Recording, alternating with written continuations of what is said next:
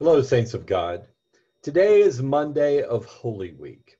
And what I have thought that I would do is that I would share with you a scripture reflection for Monday, Tuesday, and Wednesday of Holy Week. I'm asking you all to pray during this time as we walk with Jesus in his passion. And I hope that some of the words that I speak to you today would be uplifting. Our gospel today is from the Gospel of John, and I'm going to share this gospel with you and read it to you. 6 days before the Passover, Jesus came to Bethany, the home of Lazarus, whom he had raised from the dead. There they gave a dinner for him. Martha served, and Lazarus was one of those at the table with him.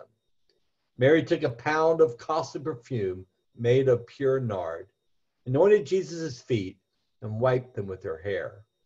The house was filled with the fragrance of the perfume, but Judas Iscariot, one of the disciples, the one who was about to betray him, said, "Why was this perfume not sold for 300 denarii and the money given to the poor?" He said this not because he was concerned about the poor, but because he was a thief.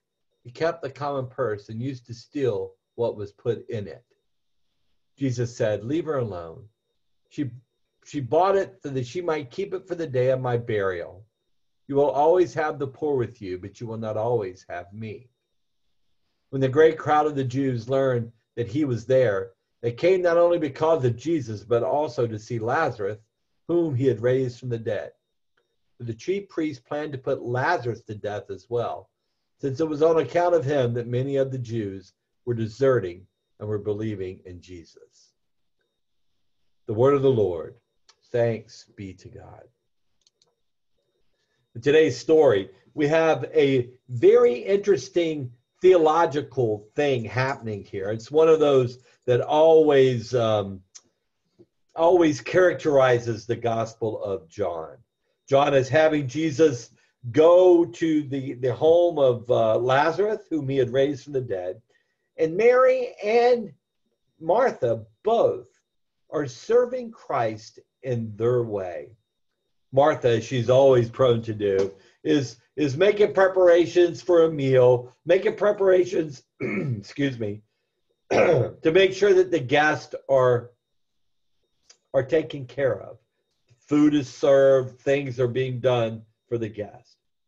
Mary does something really, really, I'm going to say odd. She takes a very costly perfume called nard. Judas says that this is worth 300 denarii, which was more than a year's wage for someone, more than a year's wage. But she takes it, and it was sealed in alabaster jars with a wax seal on the top of it. And when you break it, you have to use it. That's what it's for. Now, this nard was used for many, many different things. One was to anoint bodies as you prepared them for burial, so that when they begin to decay, they would not smell. Normally, Jews will put people in the ground within 24 hours of their death. So this stuff is used for burial preparation, but it's also used somewhere else. It's also used in the temple by the priest for the sacrifice. So I think there's a couple of things going on here. I think Mary is preparing Jesus for his burial, but I also think that the fragrant incense is indicative of the sacrifice that Jesus is getting ready to make on the cross. The one thing that strikes me is extravagance. This nard is very expensive and costs a lot of money, and is being used in a extravagant and loving way. I think that one of the things that this gospel pericope shows us is that God allows us to extravagantly love. The commentary about Judas being a thief and holding the common purse and that stuff, I don't think deters, I'm sorry, from the fact that Mary is doing something extravagant. She is sitting at the feet of Jesus. To me, this is part of what will Jesus do with his disciples coming in a couple of days on Maundy Thursday, and when he will sit at their feet, wash their feet, humble himself. Mary has humbled herself. She's at the feet of Jesus, and she is blessing him and blessing the household with the fragrance of the nard. It's extravagant love. It's wasteful in a way, wasteful love. And I believe this is the kind of love that Christ has called us to do. I know, as your rector, I know at times when we do things, how many people can get upset about extravagance? We didn't need that. We built too big of a building for the outreach house, or that was too expensive what you're doing. And I know that there's times when we need to be fiscally responsible for the things that we do. But I do think Christ has called us to extravagant love. I think he has called us not only to serve the people that are around us, that Christ came to be served, to serve, not to be served. And as disciples of Christ, like Mary and Martha, we are called to serve one another. But I also believe that we are called to extravagant love. Extravagant love. May the Holy Spirit move in your hearts this Holy Monday.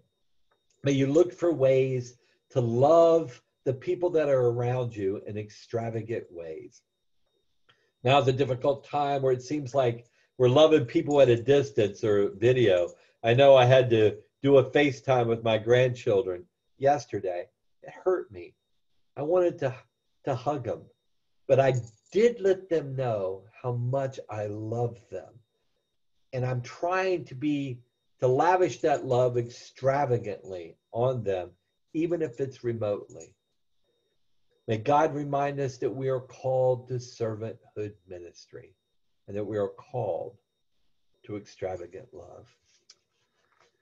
I thought I would end each one of these meditations with a prayer that is for the day that we're in. So I'm going to pray the collect for Monday of Holy Week. Let us pray. Almighty God, his most dear Son went on up to joy, but first he suffered pain and entered not into glory before he was crucified. Merciful God, that we, walking the way of the cross, may find it none other than the way of life and peace, through Jesus Christ, your Son, our Lord, who lives and reigns with you in the Holy Spirit, one God, forever and ever. Amen. And the blessing of God Almighty, the Father, the Son, and the Holy Spirit be with you now and remain with you always. Amen.